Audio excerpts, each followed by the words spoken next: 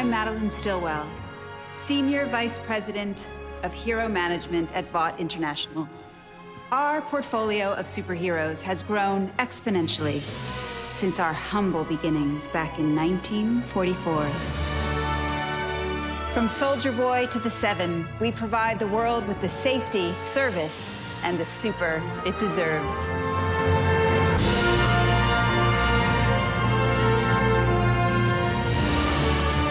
So no matter where your adventures take you, always remember, Vought is here for you.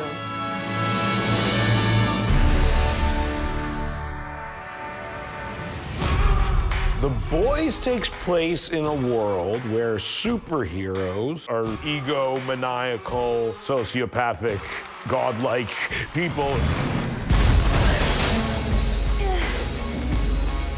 The show really explores, like, what would these people be like if they had unlimited power?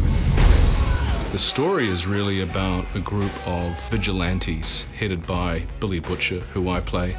Their sole goal and purpose is to bring down an elite group of superheroes called the Seven. Spank the bastards when they get out of line. We sort of really take the superhero genre and flip it right on its head and cross lines that probably shouldn't be crossed. That was diabolical. The moral of the show is revenge is good. You've earned revenge, America. Sounds like the American thing to do.